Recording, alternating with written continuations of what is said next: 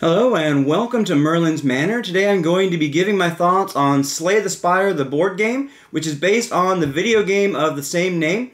Slay the Spire is published by Contention Games and has both a standard and a deluxe version. I have the deluxe version, which has several component upgrades. Before we get into my thoughts on the game, I'm going to give a brief gameplay overview. So Slay the Spire is a deck building game where you're going to start out with a very basic deck, which is similar for all of the characters, but which have a couple cards that are unique to each character.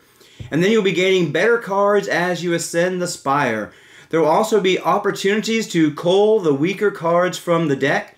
Now the primary way that you will get new cards is after each battle, where you'll be given 3 options and you may choose one to add to your deck. The cards you will be adding will come from a reward deck that is specific to your character. Bosses and some events will even give you special rare cards from the rare rewards deck specific to your character. There are 4 characters to choose from, each with a different starting relic and unique deck of cards. The Ironclad has the ability to heal at the end of combat and has cards that focus around strengthening and vulnerability. The Silent starts with 2 extra cards in her starting hand and focuses around adding poison, getting shivs, and drawing and discarding cards. The Defect focuses around orbs, which have innate abilities and can be invoked for more powerful effects. And the Watcher changes stances to get more energy or deal more damage, and can gain miracles, which give energy and has the ability to scry, which means looking at the upcoming cards and discarding any number of them, and sometimes along with that drawing a card while doing it. In Slay the Spire, you will be attempting to build a deck of cards that synergize well and gain relics with powerful abilities in order to become more powerful as you face harder battles to in the end be able to defeat the various bosses. You start out with a special Niao's Blessing from a random draw, which always gives you starting gold and a starting card reward, and then gives a few options to choose from to give you a jump start into powering up. As you ascend the spire, you'll have standard enemy encounters, elite encounters, events, shops to spend gold to acquire or cull cards, and acquire potions or relics. And finally, you'll have opportunities to either heal or upgrade cards at the campfires. You upgrade cards by taking the card out of the sleeve, like so, and flipping it over, and it becomes a more powerful card. As alluded to earlier, these battles will start out easy and get harder and harder as you ascend, but you should be leveling up as well through card draws and relics. In the battles, you'll be spending energy to play cards each round to primarily do damage to enemies, build up block, or power up in various ways. And then the enemies will take a turn to attack, defend, or power up based on what is on their card. Some enemies perform the same action each time, some have a progression of actions, and some perform a random action based on a die roll. As you fight battles, you have to be careful not to take too much damage because your health does not reset after each battle, though it does reset after each boss fight before proceeding to the next act. Each battle will give you rewards, and the elite monsters, while harder to fight, also give stronger rewards. The game is played over 3 acts, and you can save between acts and come back later if you need to, with each act ending in a boss fight which will really test how well you built out your deck. In addition to cards and relics, you can also collect potions along the way that will help you in a pinch. After each game, you'll be able to progress towards unlocking better card rewards, and ultimately unlocking Act 4, which includes a special boss fight which must be unlocked during the game by collecting gems by doing 3 tasks as you ascend, fighting a special elite, foregoing the gaining of a relic, and foregoing utilizing the campfire area. And that's how the game is played.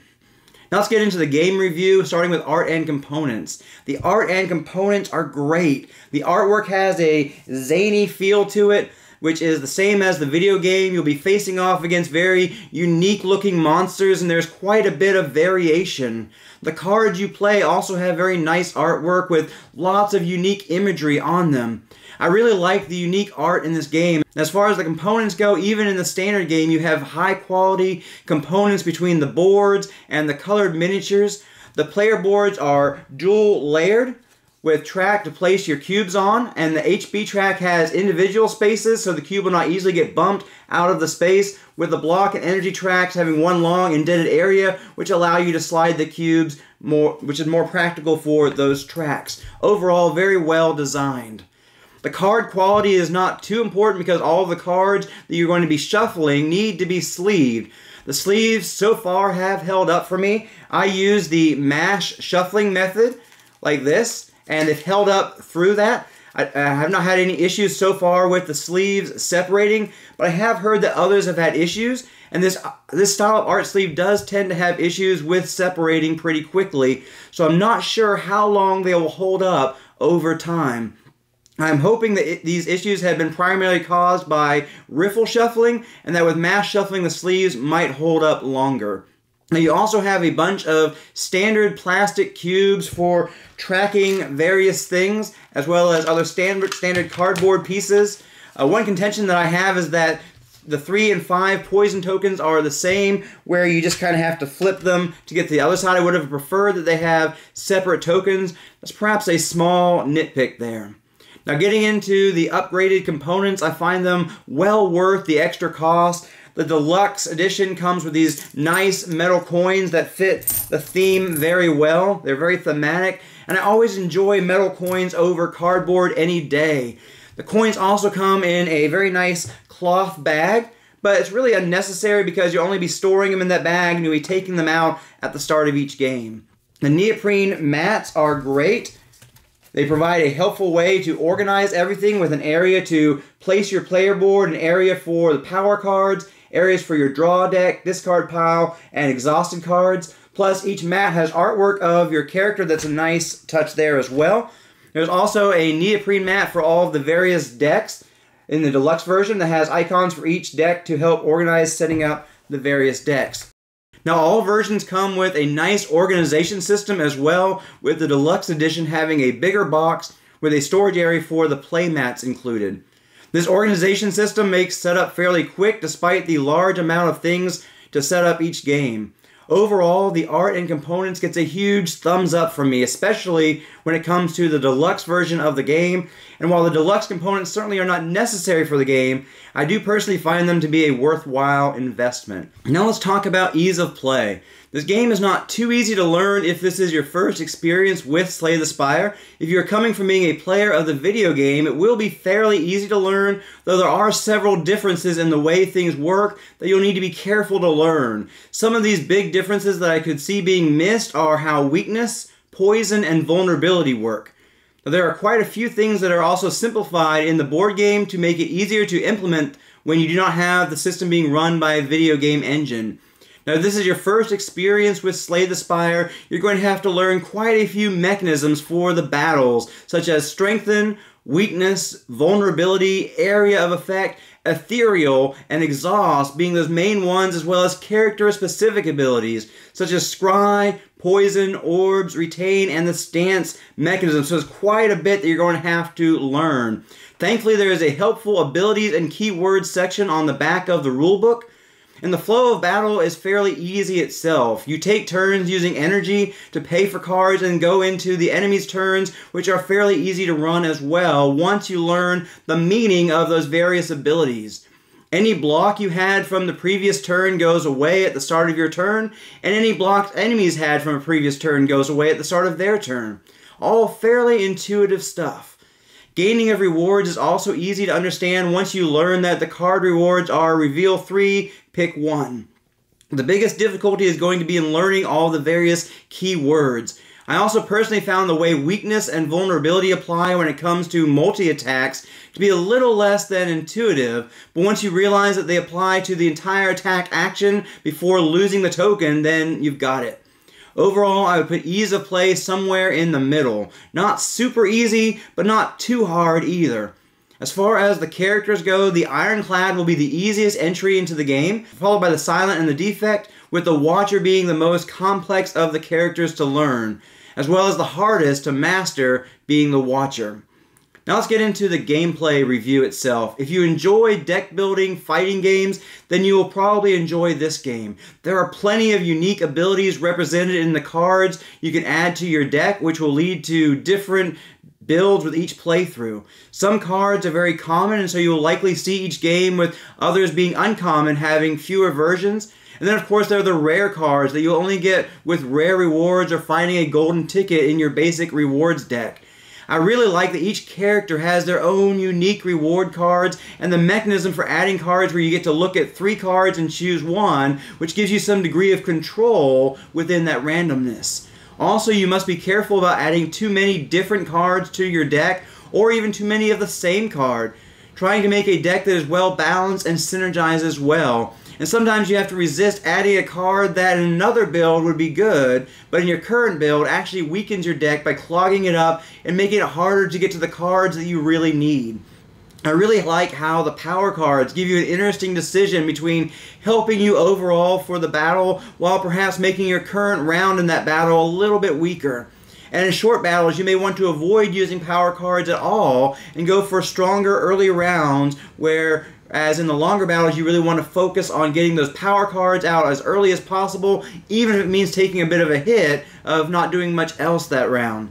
I also really like the balance involved in defending versus attacking, and that you have to be careful about taking too much damage in battles, because you do not heal except by special abilities and campfires and some events. At campfires, you also have the interesting decision between healing 3 health points versus upgrading cards, as healing can be helpful in the short term, but upgrades are going to improve your overall game.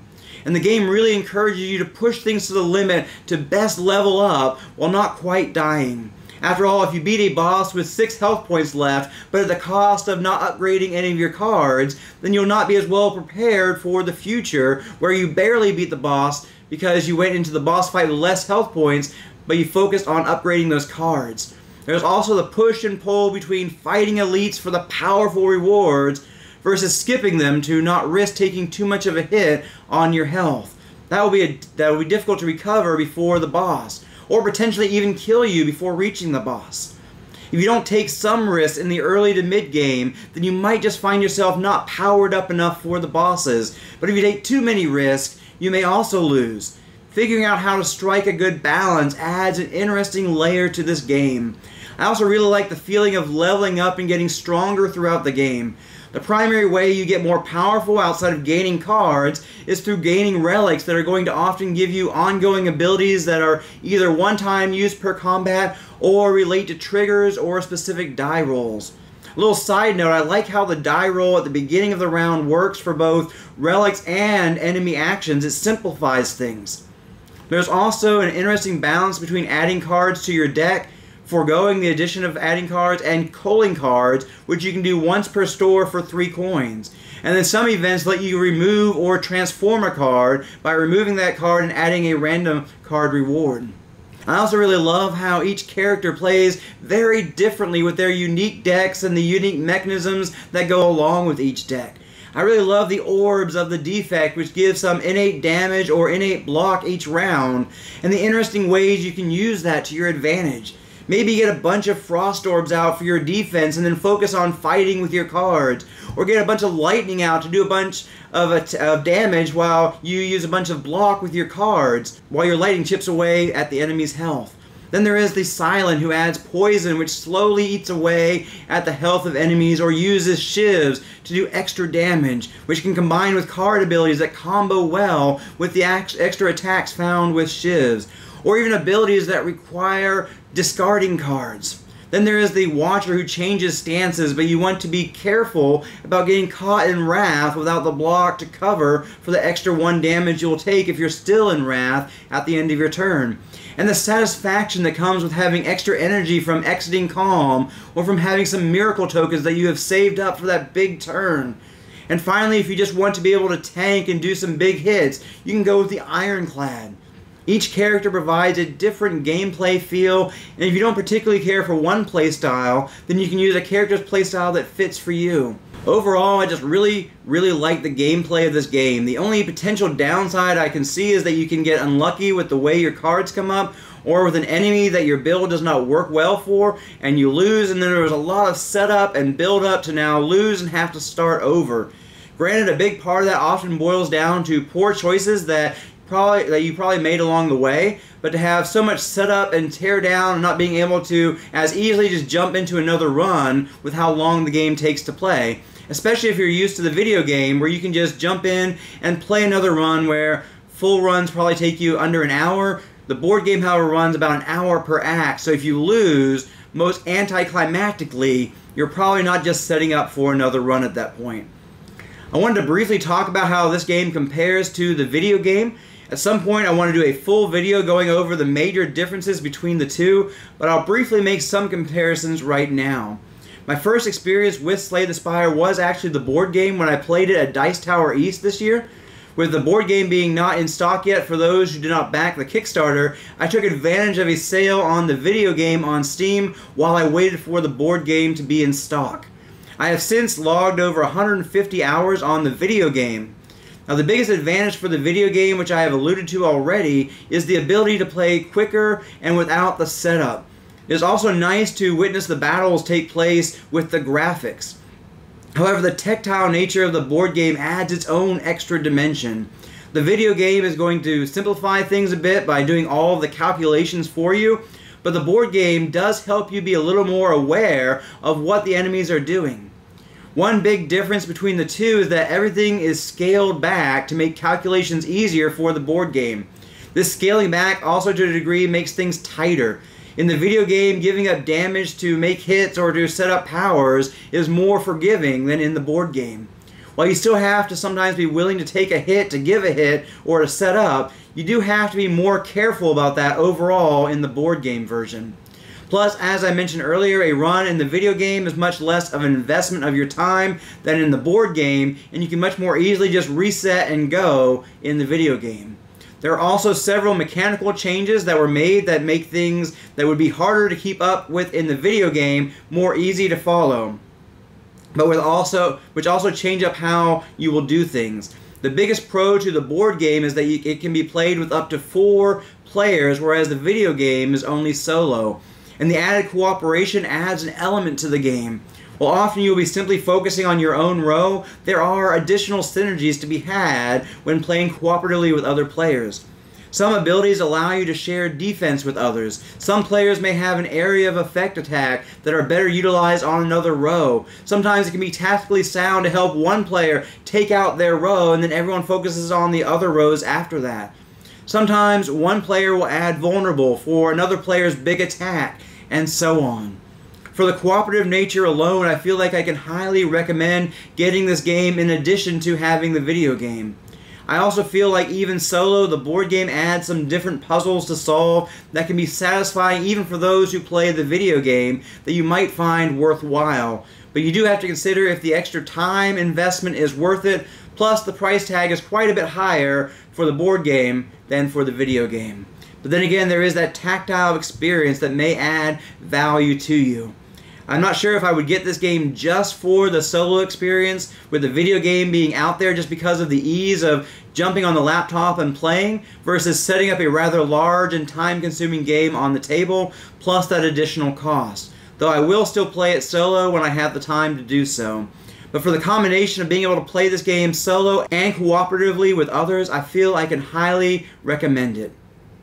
Now let's talk about replayability. For a game with a limited amount of bosses, only 3 for each act, and a limited amount of elite enemies, again 3 per act, I find this game to have quite a bit of replayability. Just like in the video game, there's a ton of different ways the game is going to play out based on what comes up. There are going to be different builds that you're going to be pushed into depending on which cards come up and when those cards come up. And even beyond the luck of the draw early game guiding you into different builds, you can exercise a certain amount of agency in choosing different builds just to change things up and try a different strategy. There are 4 characters who play very differently from one another, and then within each of those characters there's a wide variety of cards that are going to change each game. Beyond that, there are about a dozen different enemies for each act, plus various summons that have slight variations among the same type of summons even. The board itself is a mixture of static spots that will be the same every time and randomized spots that will change the path each game. Plus Act 1 has 2 options for the original static board setup by flipping the board over. You also have the variety from the relics and potions that you will receive, with the relics often being a major factor in how you'll change your strategy as you go. In short, this game has a ton of replay value to it. Now let's talk briefly about the theme. This game is a roguelike game that simulates going through a dungeon, battling monsters and bosses. This game is packed full of theme. Each character has their own deck of cards which builds up abilities that fit thematically with that character. There's a feeling of progression, leveling up from the cards and the relics that you pick up. As you beat a monster, you get stronger by adding a card, which is like experience that you're getting from that battle. Plus you find gold and or potions that will be helpful. The various enemies have attacks that vary depending on the type of enemy that helps build the theme as well. This game is not a dungeon crawler, but definitely does the boss battler theme well within the dungeon genre. Now let's get into my final thoughts. I'm giving this game a 9.5 out of 10. I originally gave it a 9 in my first impressions video, but my appreciation for this game has only grown since then, and I've realized the vast replayability that comes from a combination of the 4 characters and the many ways you can build your deck and how each game will be influenced by what comes up. I love the deck building in this game and how you get to choose from 3 cards after each battle, and how this game actually encourages you to think carefully about the cards you're adding, because if you add too many cards, it can actually be detrimental. You have to actually consider what value a card will add to your current build rather than just taking every card that is good. A card that is great in another build may actually just clog your deck in your current build. I also like how the game forces you to live on the edge, choosing between what is going to make you stronger overall versus healing or avoiding tough battles that may hurt you. The art and components are great and help pull you into the theme of this game. As someone who has now played both the video game and the board game, I can see the board game adding value if you want to play cooperatively, or if you would like to have a more tactile experience with a slightly different strategic puzzle to solve, even for the solo game. Although I do personally find the video game quicker and easier to play, and so more often I find myself playing the video game solo over playing the board game solo. Plus, the video game is much cheaper, so that is a consideration as well for those solely looking to play this game solo. If you have logged many hours on the video game and would like a slightly different experience, you could definitely find value in getting the board game. And of course, if you want an experience outside of screen time, then this might be the option for you when it comes to playing Slay the Spire as well. Personally, given the fact that this game exists in a quicker and easier to get into experience with the video game, I would probably not get this personally just as a solo game, but since it provides a way to play the game cooperatively, which adds an extra layer of strategy, I find it worthwhile to get both for cooperative and solo play. And I could see others who would prefer to play a board game over a video game being satisfied with this even for purely solo play. Overall, I highly recommend this game if you enjoy cooperative deck building games and boss battle games, and don't mind a game that's going to take a decent time investment, as each act takes about an hour to maybe even an hour and a half to play, and the game plays over 3 acts. But you can save your game between acts and play the game over 3 sessions if you would like. I hope you have found this video helpful in determining if this is a game for you. I enjoy it very much personally. I encourage you to check out my how to play video here, or this full playthrough with the silent here, if you'd like to get more of a feel for how this game plays. I hope you have a great week and keep on gaming.